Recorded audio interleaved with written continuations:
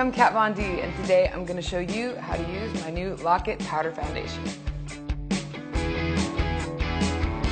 To me, it was important to add a compact foundation to my line because the Lock-It Tattoo Foundation was so amazing and it's still one of my favorite products that I've been able to create, and getting a powder foundation version of that was really important to me. I think one of my favorite attributes actually about this compact is that, I can build it with my foundation, so you could basically wear it with nothing under or with a heavier foundation base. So the first step that I'm going to use is the Rehab Priming Elixir. There are so many amazing benefits from using this, and I just dab a little bit on my hand like so.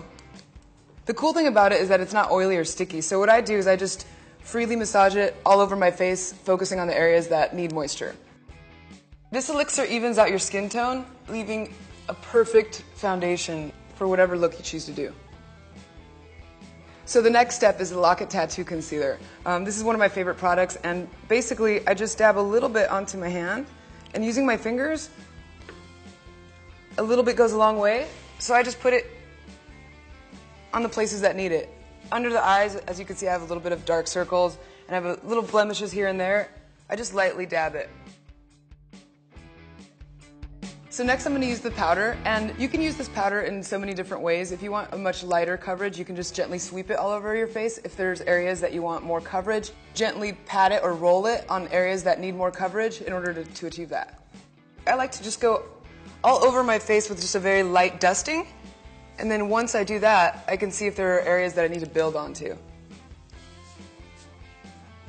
So once I'm done lightly sweeping it across my whole face, I want to find the areas that need a little bit more coverage, and then I just lightly dab or roll the sponge over to create that layering. So basically throughout the day, if I feel like I need a little bit more, I can, and I won't have that cakey finish. So for the final step, I'm going to use my favorite makeup setting mist, Lock and Load. For me, the setting mist is an important part of the makeup process because it really just holds all of your color. It stays bold, it stays bright throughout your entire day. And next, I'm going to finish up this look.